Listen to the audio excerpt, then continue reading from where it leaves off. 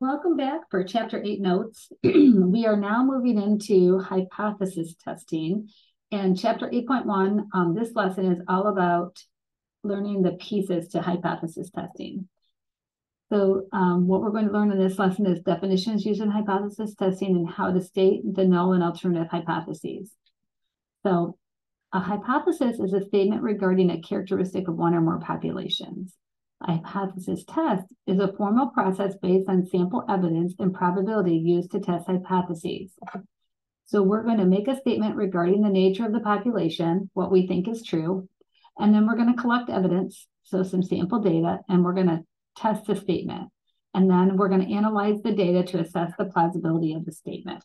So the actual test begins by considering two hypotheses. They are called the null hypothesis and the alternative hypothesis. These hypotheses contain opposing viewpoints. The null hypothesis is a statement of no difference between sample means or proportions, or no difference between a sample mean or proportion and a population mean or proportion. In other words, the difference equals 0. So we don't think there's any difference. HA, it's called the alternative hypothesis. It is a claim about the population that is contradictory to H0 and what we conclude when we reject H0. So there's three parameters that we can be testing. We can be testing the population mean, mu, the population proportion, p, or the population standard deviation, sigma. We are not going to be testing the standard deviation this semester. We're only going to be focusing on testing the population mean and the population proportion. So besides the parameters that we're going to test, there's three types of tests that we can do, and they are as such. We could have an equal versus greater than, that would be a right-tailed test. We could have an equal versus less than, that would be a left-tailed test, or we could have an equal versus not equal to, and that would be a two-tailed test.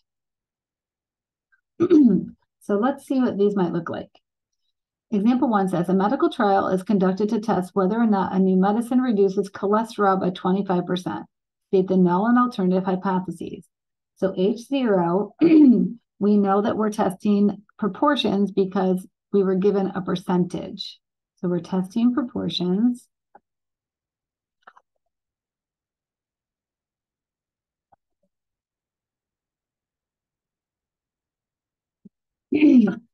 And we're testing, we think that the proportion is equal to 0 because we're assuming that there's no change with the medicine. But the trial says that they think the medicine reduces by 25%. So there's going to be a 25% change. That's what we think. Okay. Example 2. Active management of labor. AML is a group of interventions designed to help reduce the length of labor and the rate of cesarean deliveries of babies. According to a recent article, the average cost of having a baby in a U.S. hospital is about $2,528. A random sample of 200 AML deliveries had a mean cost of $2,480 with a standard deviation of 766. Do the data provide sufficient evidence to conclude that on average, AML reduces the cost of having a baby in a U.S. hospital? Don't get too worried. The only thing we're pulling out here is we're just figuring out what are they claiming and what are they testing. So we are talking about units of dollars. So that tells us that we're working with means.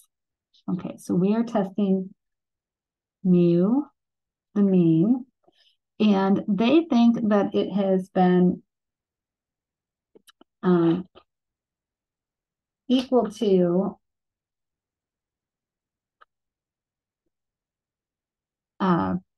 2528. They think that's what it is equal to. And the AML group believes that their interventions that they have will reduce it. So they think it's going to be less than 2528. You can just disregard everything from the sample because we only need the sample when we go to have evidence. That's later on in the hypothesis process. But right now we're just stating what we're comparing with what we think is true from historical beliefs, 2,528. Example 3 says, We want to test whether the mean height of 8th graders is 66 inches. State the null and alternative hypotheses. Okay, so we have the H0 and the HA.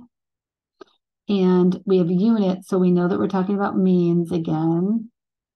So it's going to be the mu symbol. And so they think that it's equal to 66 inches. And then they're proposing, they want to know whether it does actually equal 66. So that's going to be a not equal to 66 inches. Example 4, on a state driver's test, about 40% pass the test on the first try. We want to test if more than 40% pass on the first try. So H0 and HA. So H0, first we have to look, we see percentages. So we're talking about proportions. So my symbol is going to be P. And they believe it's equal to 40%, or you can write 0.40. And then they say they want to see if the test, if more than 40% pass. So that means they're proposing that greater than 40%.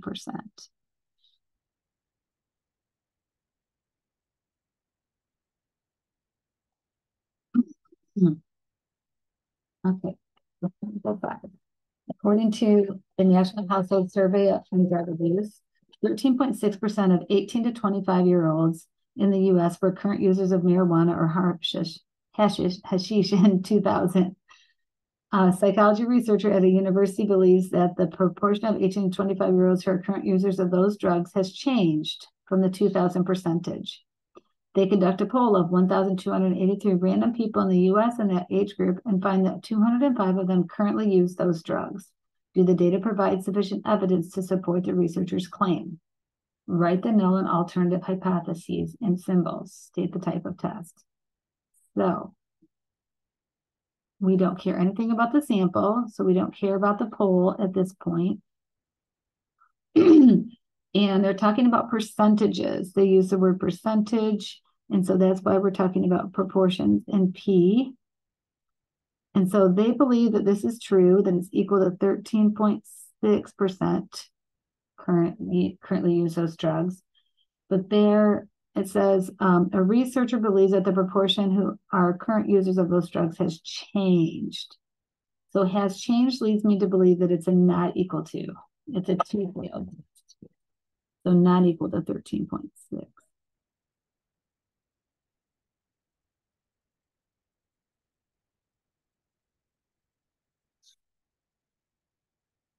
Okay.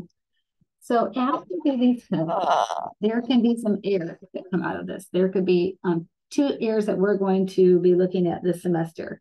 One is a type 1 error and one is a type 2 error. And we can describe them using this table because there could be 4 outcomes that could happen. So let's say that H0 is actually true, okay, in real life. So this is in real life. And so in real life, H0 could be true, but let's say we don't reject H0. That's a good outcome. It is true and we don't reject it.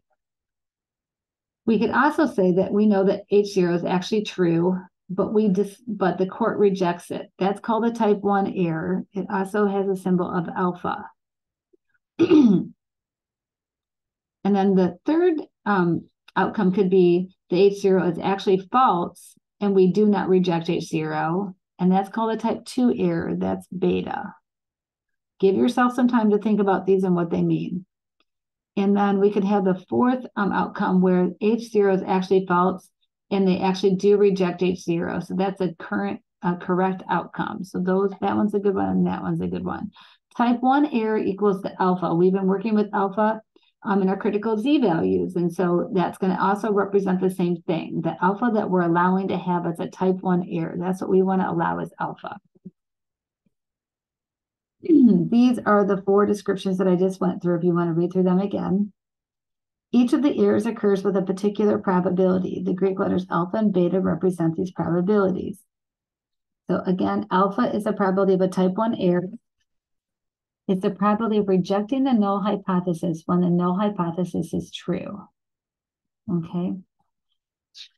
And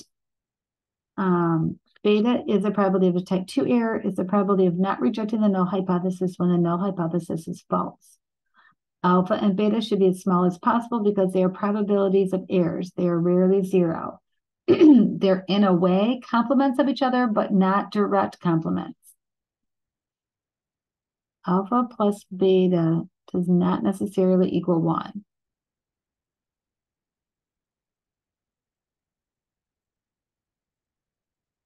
Okay, so we can think of the actual as the real life, and then we can think over here as kind of like what the jury says.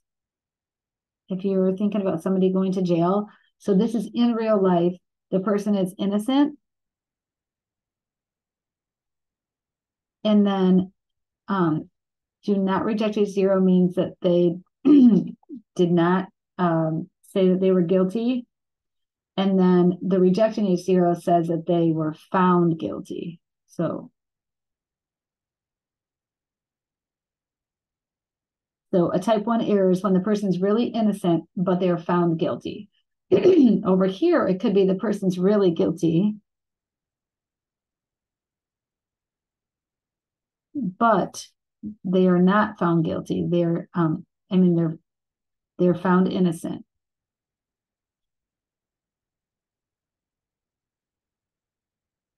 That's not a good thing either. That means we have a criminal out on the streets. So they're actually guilty, but they're found innocent. That's the type 2 error. Let's look at a couple of examples here. So it says, example 6 here says, according to the null hypothesis, stage 0, if the blood cultures contain no traces of the pathogen, state the type 1 and type 2 errors. So the type 1 error is that there is no pathogen,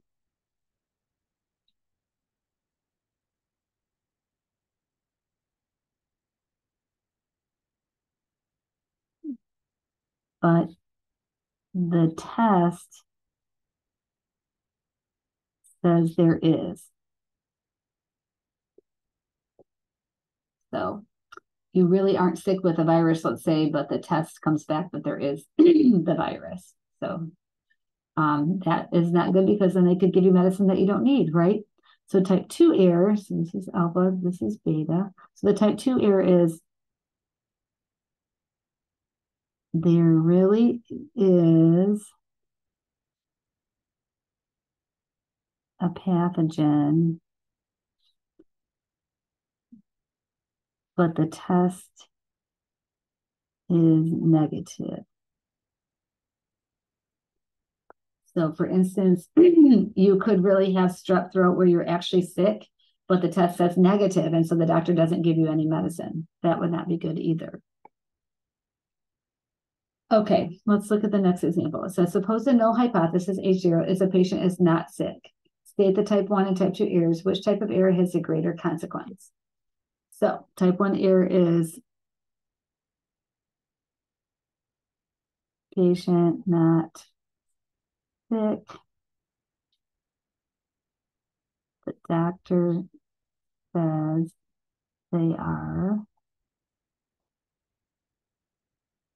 and gives medicine. Let's just say that. Type 2 error is patient not sick. Oops, sorry. Patient is sick. Patient is sick, but doctor says no illness and does not give medicine prescription. Which one is worse? So if you're not sick and you are given medicine, it depends on the degree of this. Because if it were just they gave you some penicillin, but you didn't really need it, it's probably not a big deal that you took some penicillin, right?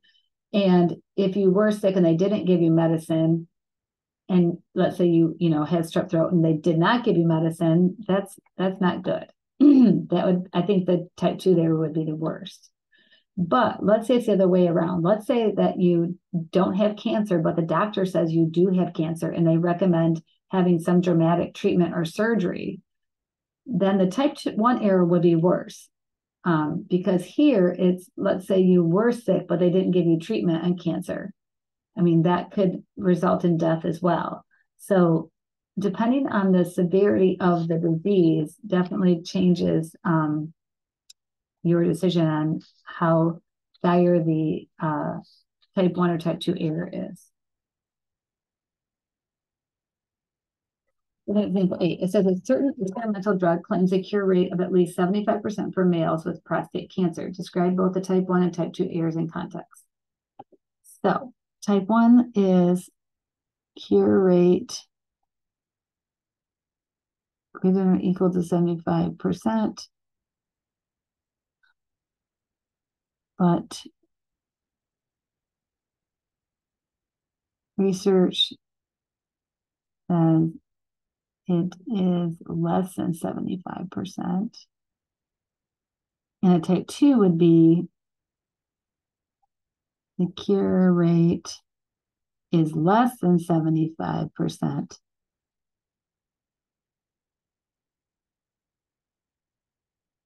but research says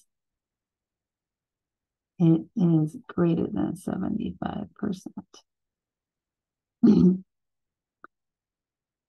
So in this case, you're taking a drug, right? So they're saying the drug is the cure rate is 75%. This is in real life. But in reality, it's not. That's not good.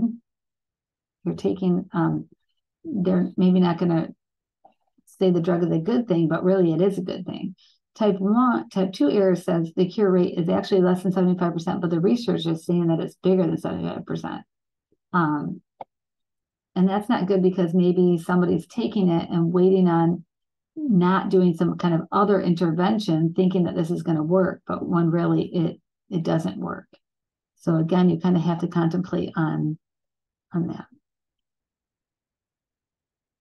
Example 9 says, red tide is a bloom of poison producing algae, a few different species of a class of plankton called dinoflagellates. When the weather and water conditions cause these blooms, shellfish such as clams living in the area develop dangerous levels of a paralysis-inducing toxin. In Massachusetts, the Division of Marine Fisheries monitors levels of the toxin in shellfish by regular sampling of shellfish along the coastline.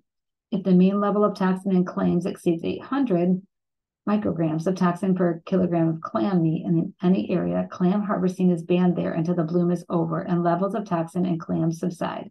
Describe both the type 1 and type 2 error in this and state which error has the greater consequence. Okay. So on this one, it would be that the toxin level is not too high.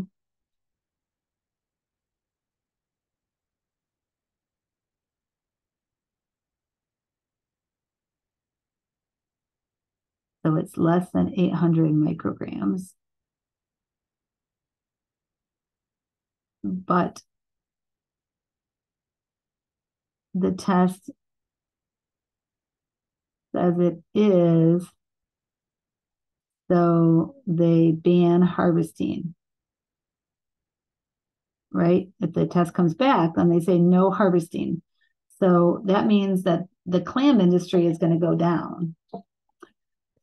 For the type 2, the toxin level, let's say the toxin level is too high in real life. It's greater than 800 micrograms. And they say it is fine. Then that means the shellfish could have disease, right?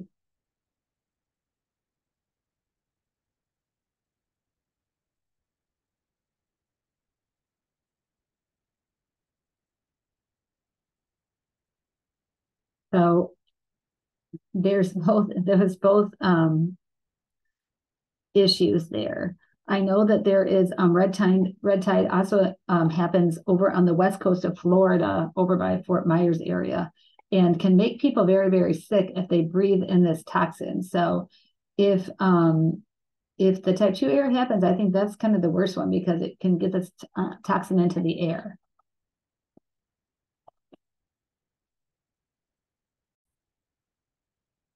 Example 10, it says determine both type 1 and type 2 errors for the following scenario. Assume a null hypothesis H0 that states the percentage of adults with jabs is 88%.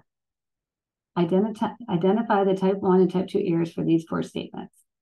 Not to reject the null hypothesis that the percentage of adults who have jabs is 88% when that percentage is actually less than 88%. So the H0 is equal to 88. So they're not rejecting. So let's go back to our table. They're not rejecting the null. So they're not rejecting the null. They do not rejecting the null here when the jobs is actually less than. That's the HA. So they do not reject when HA is when H0 is false. So they do not reject when H0 is false. That's the type 2 error.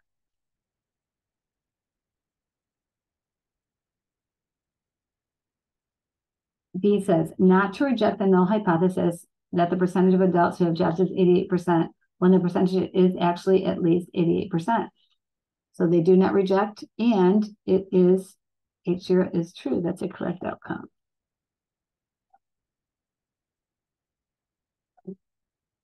C says, they reject the null hypothesis that the percentage of adults who have jobs is 88% when the percentage is actually 88%. Uh-oh. So they reject it when H0 is true. That is type 1. Letter D says, reject the null hypothesis that the percentage of adults who have jobs is 88% when that percentage is actually less than 88%. So they rejected when H0 is false. That is a correct outcome. So some of these concepts are a little trickier to understand, so I definitely recommend that you get started on your ALEKS. And then catch me back for there's a second video to lesson 8.1.